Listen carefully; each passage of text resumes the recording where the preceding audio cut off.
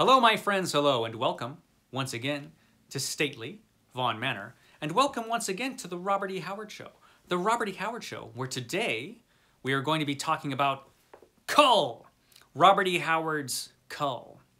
So Kull is actually one of Robert E. Howard's more popular characters.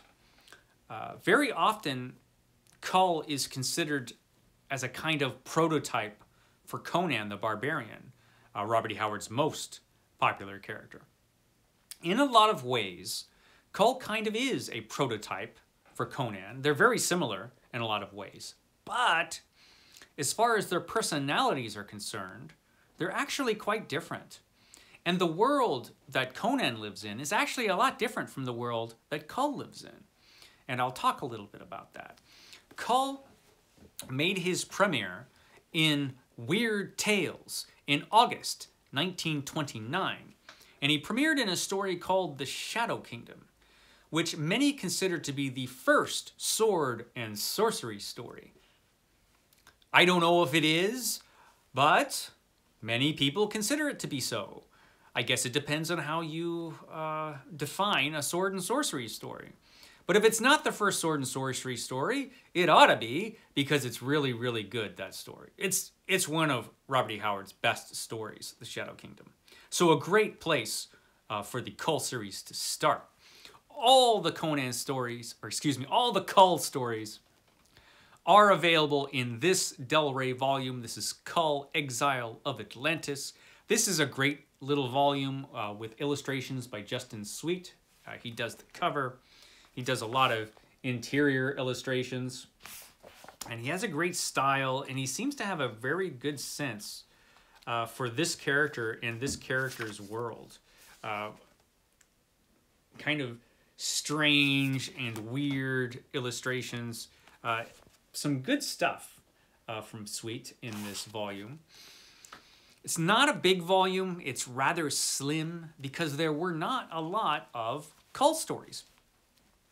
And unlike the Solomon Kane stories that came before and the Conan stories that come later, the quality of these stories, it varies quite a bit. They're kind of all over the place as far as quality is concerned, which is not a surprise because a lot of these stories were not published during Robert E. Howard's lifetime. Only a few Kull stories were published during his lifetime. There was The Shadow Kingdom, The Mirrors of Tuzan Thune, The Kings in the Night, which was actually a team-up between Kull and Bran Mak Morn, which only happened through magic. And I'll talk about that story when I talk about Bran Mak Morn, because it took place in Bran Mak Morn's time. And in a lot of ways, it's more of a Bran Mak Morn story, I feel. Although Kull was a major part of it, of course. Everything else, pretty much, except with the exception of one poem, was not published in his lifetime. And so that's most of this book, really. That said, The Shadow Kingdom was a very popular story. It had a lot of admirers at that time, H.P. Lovecraft being one. He liked that story a lot. A lot of the Kull stories, like I said, were rejected or just never submitted. Kings in the Night was one of the more popular stories. By This Axe I Rule actually was a Kull story that became the first Conan story. So that is the real connection between Kull and Conan, was the story By This Axe I Rule, which was rejected by Weird Tales, was reworked and made into a Conan story. So the characters of Conan and Kull are most similar in that one story. That story was changed quite a bit, though. The Kull version actually did not have any overt supernatural elements other than the setting, whereas in the Conan story, the supernatural played a major part of that story. So a lot of it was really different. Also, there was a subplot in the Kull story that was cut out entirely. For the best, I think. So, kind of a mixed bag, the Kull stories, and we'll get into that. And I don't blame Robert E. Howard for some of these stories being not great, because they were not published in his lifetime.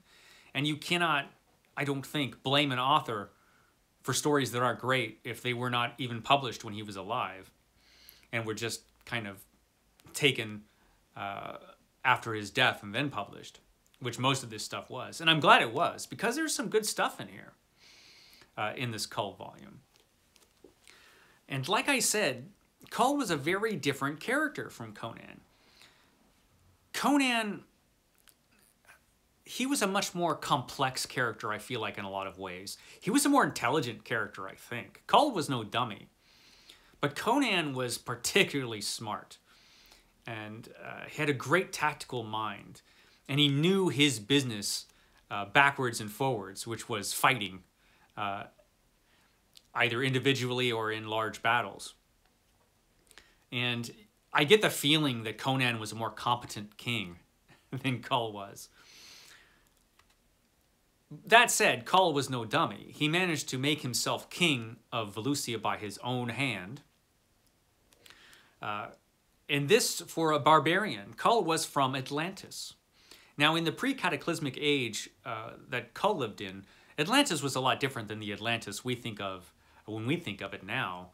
It was a more savage place with primitive tribesmen, and Kull was one of those tribesmen. He had to hightail it out of Atlantis in a hurry. He got himself into a lot of trouble in Atlantis, and he had to get out of there, and he did, and he had a whole series of spectacular adventures that we never get to see, we only hear about. Everything that we read about in the Kull stories, Kull is already king. So a lot of the trials and tribulations he experienced before he became king, we never actually get to read about that, except for, you know, in hindsight, as they're mentioned here and there. We never get to experience those adventures the way we experience those adventures with Conan. The world was a much darker, stranger, and more shadowy place than the Hyborian age of Conan. Everything seemed a lot less familiar, a lot odder, a lot darker in Kull's world. It had a lot of atmosphere to go along with Kull, who was a brooder, much different than Conan, in that he was a much darker character, a much broodier character. Didn't seem to care about women at all, which Conan, he really did.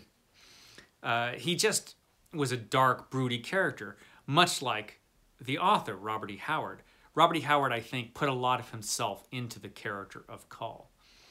I think that shows in a lot of these stories, in the character of Kull. And a lot of people prefer the character of Kull because of those very qualities. I don't. I like Kull an awful lot. I just think that Conan is a better, more rounded character, a more well-rounded character than Kull is. But Kull was interesting in himself, being that brooding, dark character who would go into red rages and black moods. An interesting character to read about. In the Kull stories, we have a lot of recurring characters, which we don't get a lot of that in the Conan stories. Brule, the Spear Slayer, being the most notable recurring character. Brule is a Pict, and the Picts are people that were in a lot of Robert E. Howard stories. They existed from the pre-cataclysmic age through the age of Conan onto our own ancient history. Bran Mak Morn was the king of the Picts. Bran Mak Morn, who led the Picts against Rome. So the Picts were around for a while. And it's important to note that Kull's world and Conan's world existed in the same universe.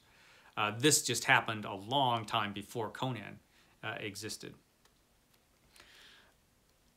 But Brule was an interesting character because Brule's people and Kull's people were hereditary enemies. So they didn't like each other a whole lot when they first met. But through the course of the first story and the following stories, they become trusted friends and they become quite loyal to each other. And their relationship is one of the more interesting things that you'll find in these stories. So that's kind of cool in itself. There are some other recurring characters that are interesting. All of these stories are fun. They might not all be winners, but they're all entertaining. This book has some of Robert E. Howard's best writing in it, along with some stuff that's not so great.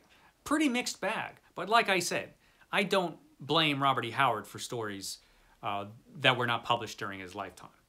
I don't think you could ever blame a writer for stories that might not be great, that were not even published during that author's lifetime.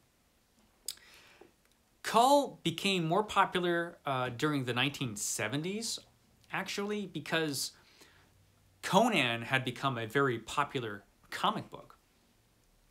And Marvel, who had had such great success with Conan, decided they needed to find another character from Robert E. Howard to publish. They did some Solomon Kane stories, but they did a lot more Kull in their comic books. So they had Kull in the black and white magazines, which you could find in this omnibus volume. This is Kull the Savage, and that's a great cover right there.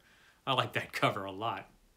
And this republishes some of the stories from the magazine Kull and the Barbarians, as well as some Kull stories that were in Savage Sword of Conan. And it has some dynamite art in this volume. Just some great stuff in this book. The Kull stories, they did well as far as the artwork was concerned. Just really high quality stuff for the most part. So you got the black and white stories in this omnibus. You also have some of the color Conan comic books published in this omnibus called The Destroyer. There's Thulsa Doom there. Thulsa Doom, whose name you might recognize from the first Conan movie. Thulsa Doom was actually a Kull character, and a pretty creepy looking one, looking all Skeletor there. And the stories in this volume, again, are really good. A lot of good quality Kull comic books. Not nearly as much Kull material was published as Conan. Kull was never as popular as Conan. And we got the third volume here, Conan the Conqueror, which has some later Kull stories. Again, the quality of these stories is really high for the most part. Really good art work. John Buscema does some work in here. Really good stuff in these volumes. So if you like comics, yeah, you should seek those out. Those are fun.